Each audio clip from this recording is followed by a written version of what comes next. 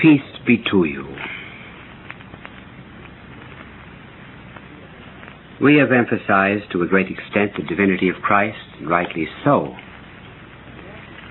But it often happens that we forget the humanity of Christ. And it is of that we would speak. There are two verses in the Scripture, one from Isaiah and the other from the Epistle to the Hebrews, which seem to be contradictory. Isaiah says that our blessed Lord was reckoned with the transgressors or sinners. And the Epistle to the Hebrews, that he was separated from sinners. One with them, and at the same time not with them. He was with them, reckoned with sinners, inasmuch as in his human nature he took upon himself all of the penalties of sin. He was separated simply because he was God. And also because even in his human nature he was like to us in all things save sin. Now we will penetrate rather deeply into the meaning of this human nature that Christ assumed. Remember, it had no human personality. In a certain sense, therefore, the human nature of our blessed Lord was unlimited. It was almost as if, for example, we had a playground on which there were no fences or walls. Then all children could come into this playground.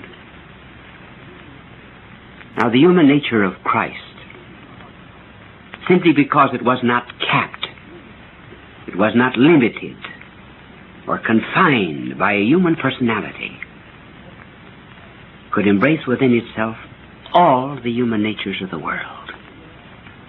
In other words, that human nature of Christ represented, to a great extent, the human nature of every single person that has ever lived. You read his genealogy in the Gospel of Matthew, and in the genealogy of Luke, you will find saints, but you will also find sinners. There was a bar sinister in his escutcheon. We find Gentile women like Ruth, find a public sinner like Rahab. And these were typical of the humanity that Christ assumed into himself when he became incarnate, but also every single human being that would ever be born until the end of time was incorporated into this humanity. Hence, there is not a Buddhist, there's not a Confucianist, there is not a communist, there is not a sinner, there is not a saint that is not in some way in this human nature of Christ. You are in it. Your neighbor next door is in it. Every persecutor of the church is in it. When therefore we are puzzled about how other people are saved, we need only realize that here is implicitly all salvation. All men in Christ. They may not recognize their incorporation to Christ, but in a certain sense, every person in the world is implicitly a Christian. Implicitly. He's in that human nature. Just go back and think of all of the repercussions of the sin of Adam.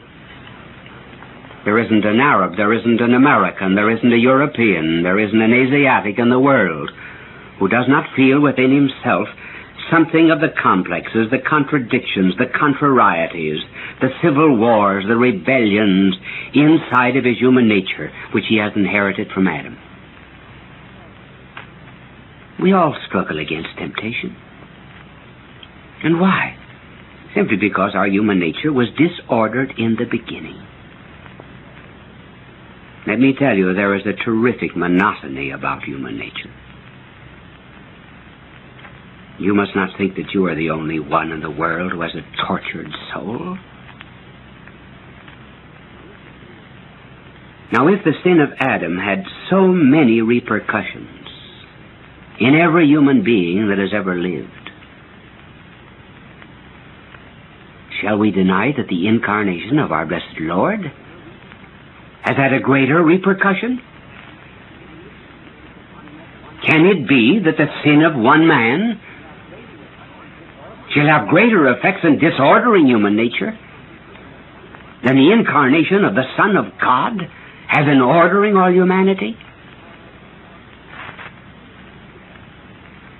That is why I say that everybody in the world is implicitly Christian.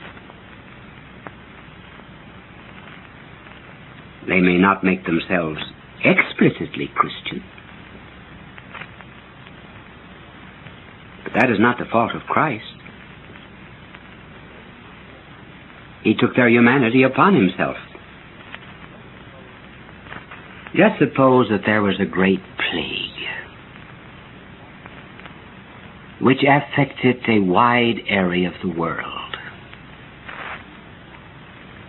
Then some doctor in his laboratory found the remedy for this plague and made it available to everyone.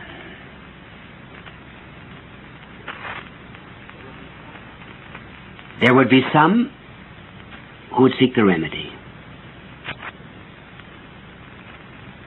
There would be others who would not. They might say, "How do I know he has the remedy? Why should I bother? I will cure myself." Are they not all potentially saved? It is certainly not the fault of the scientist that they are not cured. It is the fault of people themselves. And so it is with the person of Christ. He brought salvation to all men. All. And it is up to us to find that salvation in him. That is one of the reasons why our blessed Lord was so hopeful about humanity. He always saw men the way he originally designed them. He saw through the surface, the grime, and the dirt, the real man underneath. He never identified a person with sin. He saw sin as something alien and foreign, something that did not belong to a man, something that mastered him, but from which he could be freed in order to be his real self. Just as every mother sees beneath the dirt on the face of her child her own image and likeness, so God always saw the divine image and likeness beneath us. He looked on us very much the same way that a bride looks on a bridegroom the day of the marriage, and as a bridegroom looks on a bride. Each and every one of them are at their best. Later on in life, they may fall away from this ideal, or perhaps they will forget the ideal. One day a woman came to me and told me that she could never love her husband again. And I told her to try and think back of how much she loved him the day of the marriage. And they stood side by side at the altar. For that is the way he really was. What the woman had to do was to see beneath the distorted image the real person to whom she committed her life. And this is precisely what our Lord does in coming to this earth. Even when men raged and stormed beneath his cross, he saw them as homeless and unhappy children of the Father in heaven. And for them he grieved. And for them he died. This is the vision our Lord has of humanity. But now we want to bring this home in a little more intimate way. And here we're going to take a term called transference and try to make clear what the humanity of our blessed Lord did in relationship to our sins and our suffering. There are three kinds of transference in the life of Christ. There is physical transference, there is psychic transference, and there is moral transference. If our blessed Lord did not come to this earth to undergo every single kind of agony and torture and pain that we ourselves suffer, then we could say, does God know what it is to suffer? Did he ever go without food? Was he ever betrayed? Was he ever blind? Let me tell you, the best way to describe our blessed Lord's humanity is that he is a God who took his own medicine. He made man free.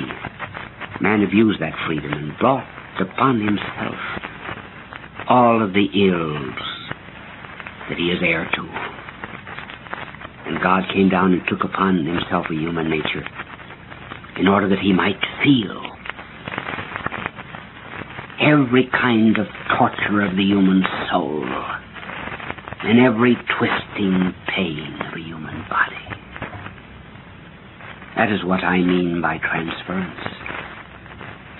First of all, physical transference. We read about this in the Gospel, namely that our blessed Lord took upon himself our sicknesses and our illnesses. I was always very much disturbed about this particular passage because there seems to be no record that our Lord was ever sick. He must have had a very perfect human nature. After all, he was conceived by the divine spirit of love and also born of a woman who was immaculately conceived. Therefore, his physical organism must have been a perfect specimen of manhood. This seems also to be indicated by the mere fact that I suppose every woman wants to be the mother of a great son, and one day when our Lord was preaching, some woman shouted out in the crowd, "Blessed is the womb that bore thee, and the breast that nursed thee." She would have loved to have been the mother of that man. And then, too, when we find these soldiers and the enemies crowning him with thorns, beating, scourging, buffeting him, spitting in his face, ridiculing him, what did all this mean but an attempt to drag this lovely human nature of Christ down to their level? They could not bear the majesty of his being. As they would rob a man of his reputation, so also they would rob him of the nobility of his character. So our Lord must have had a perfect human nature. But this passage, he took upon himself our sicknesses and our illnesses. What does sacred Scripture mean by that? I think for about 2 years I have been pondering over in my mind that passage. And the answer came in reading the work of a famous Swiss psychiatrist. He tells the story of 2 doctors, both of whom had healing hands. One of the doctors stated that whenever he healed anyone, that something of the sickness of that other person passed to himself. The other doctor stated that he often cured patients of angina, and he had to give up healing because he suffered so many attacks of angina.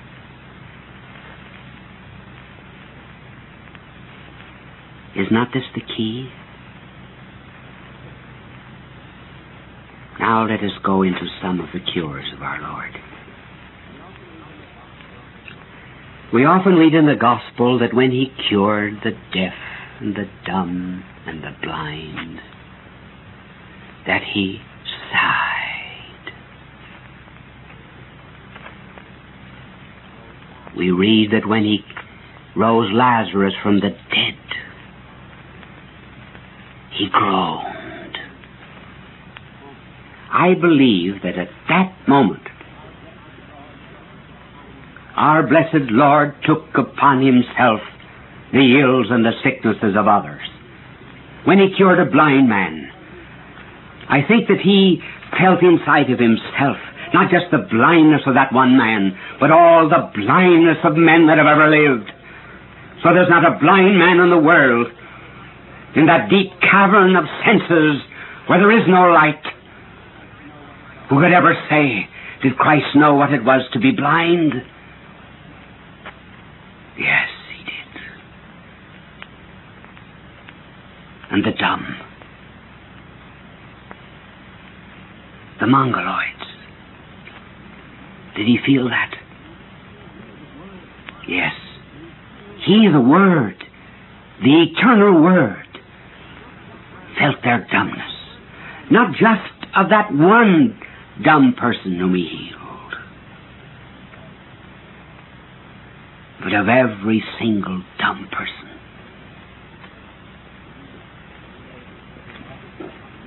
And when he rose the dead and brought them back to newness of life,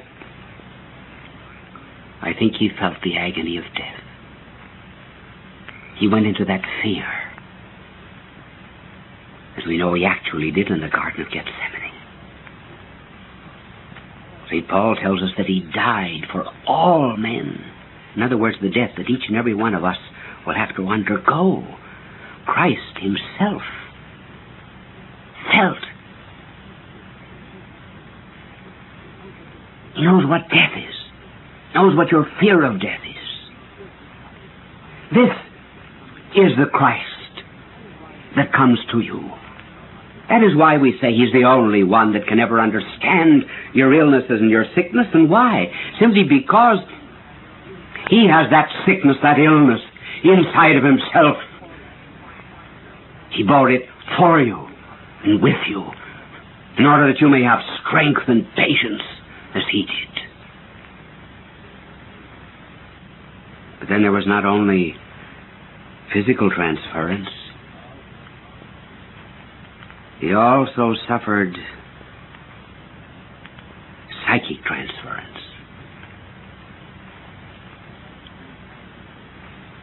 By psychic transference, I mean that he took upon himself all the loneliness of people, their mental ills, the tragic effects of their psychoses and neuroses.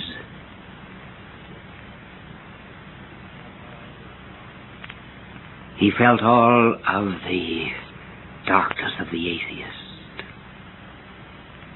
He knew what it was to be a skeptic and a doubter.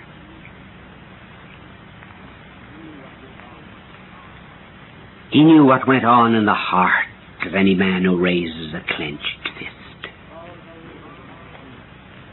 Of all those who hate so much that their mouths are craters of hate and volcanoes of blasphemy.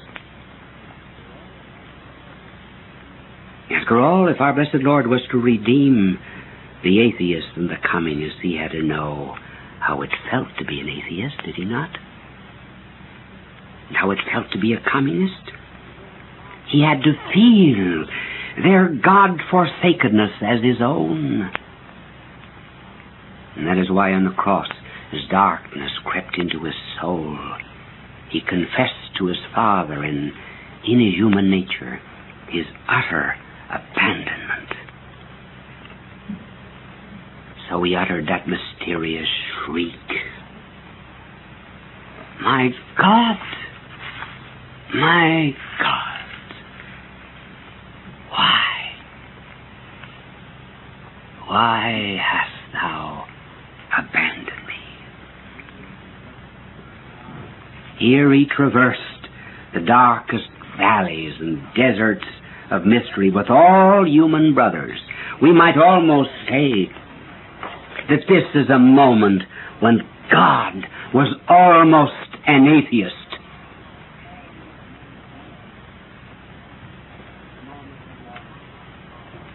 It was a moment when he almost went into hell, but with this difference, that in that terrible torment of loneliness, he cried to God. And so from that moment on, when anyone says he is forsaken by God or he denies God, he must realize that he has a brother who endured the bitterness of separation to the very last extremity of Golgotha. And if he showed the way, then we can find the way out too.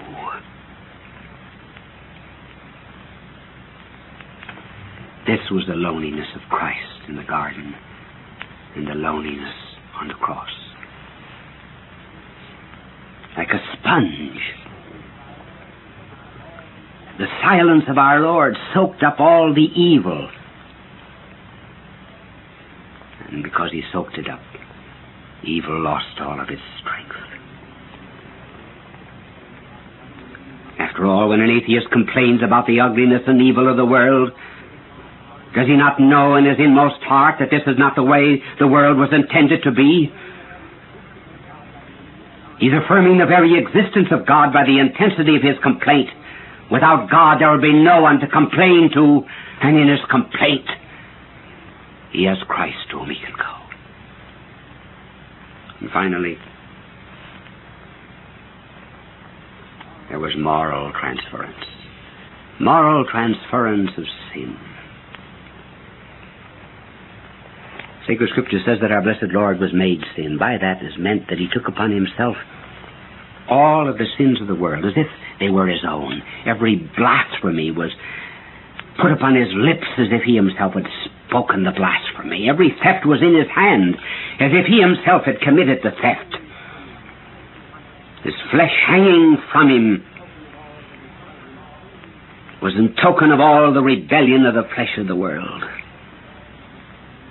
He knew what sin was. Perhaps I can make this clear to you by telling you that some years ago, a girl wrote to me from a large city of this country telling me that at the age of 18 she went to her first dance. She went in company with her cousin. Her house was some distance from the gate. Her cousin dropped her at the gate, and in that distance between the gate and the front porch, she was attacked by a stranger. In due time, she found herself with child. The only ones who would believe her were her mother and the pastor. Neighbor women said, "Oh, isn't it terrible? The poor woman has one bad daughter." Some girls in the choir would not allow her to sing because she was wicked. And she told me of all of this torture that she endured, and she said, "What's the answer?" I wrote back to her and I said, "My dear girl, all of this suffering has come upon you simply because you bore the sin of one man. I therefore assume that if you ever bore the sins of 10 men, you probably would have suffered 10 times more. And if you ever took upon yourself the sins of 100 men, your sufferings would have been 100 times worse. And if you ever took upon yourself the sins of all the world, you might have had a bloody sweat. That's where your sin was, and mine, in that bloody sweat on Calvary, in this human nature that so loved us that we call it